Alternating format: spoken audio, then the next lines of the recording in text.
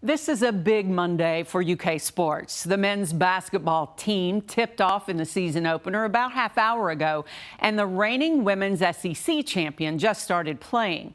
UK head coach Kyra Elzy is an Oldham County native who has spent more than a decade building the women's program into a powerhouse. For 8 seasons, she served as assistant coach. Then in 2020, she became head coach. Since then, Elzy has led the Cats to an SEC tournament title. But amid the height of her success, there is a very private pain. I just couldn't get out of bed. I could not sleep. I could not eat. It was a tough time. It feels like you have failed.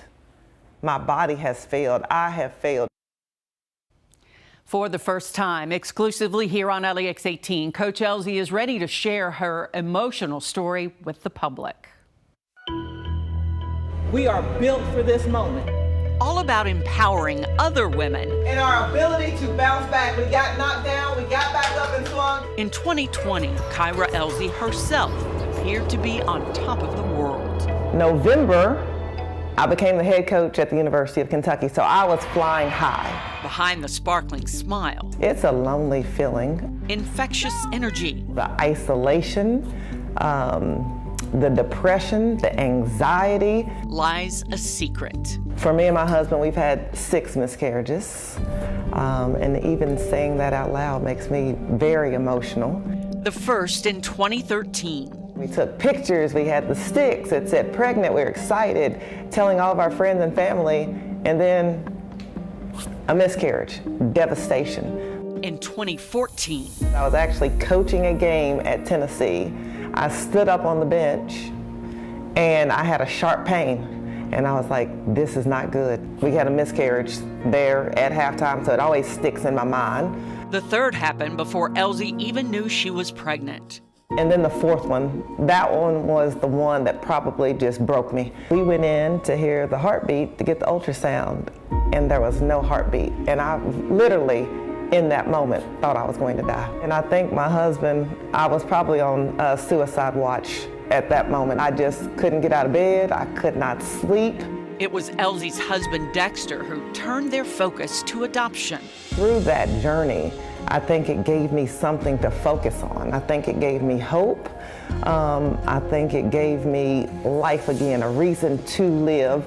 Then on June 13th, 2016, when they brought him out and put him in my arms, I was sobbing, and I was like, I'm a mom. Jackson saved me.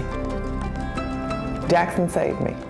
Elzy and her husband stopped the in vitro treatments. I said, I'm done. I don't care about having any more babies. That's far from the end of her story. In 2020, Elzy became UK's head coach in November.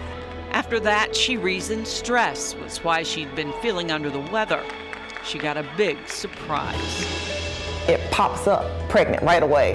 I was like, oh my gosh. No in vitro, no medicine, nothing. And I was like, you have to be kidding me.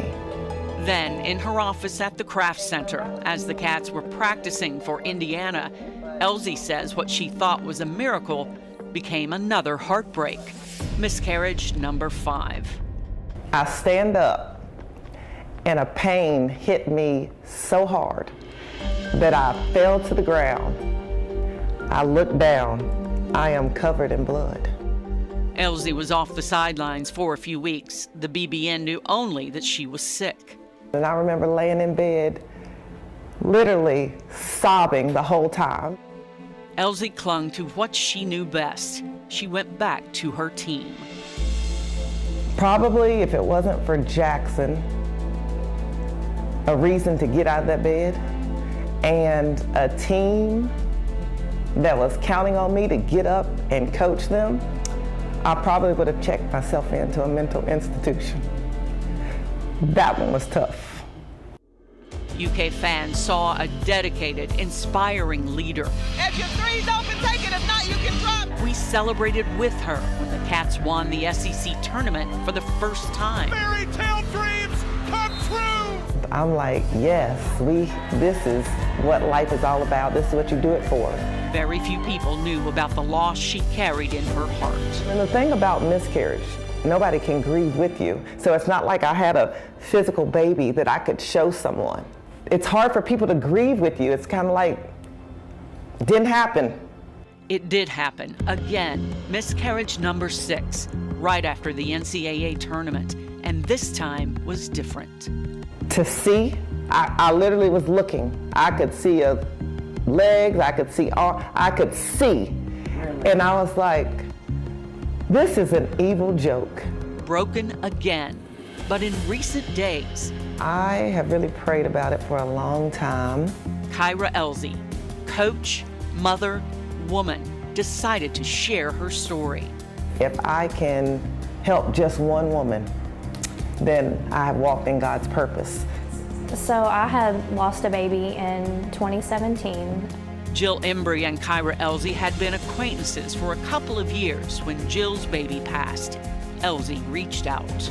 Talking with someone that's been through a similar situation, their words and their experience helps you just a little bit more. Even though our experiences were totally different, we're still grieving the same way. I feel like it's a secret society that no one talks about. No one wants to be in it, but no one talks about. Now, friends who lean on each other on this day, releasing balloons in remembrance. Watching her on the court, you wouldn't know that Elzy still struggles, the grief coming in waves. When asked if she and her husband will try again. Can I emotionally handle what comes with it? And honestly, that's a question I don't know. I don't know. Living with pain, but embracing life.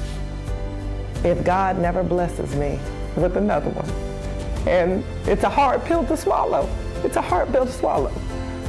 But Jackson is more than what I ever prayed for.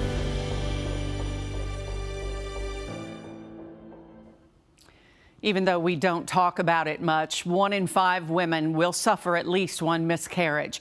Coach Elzy hopes that will change and more will talk.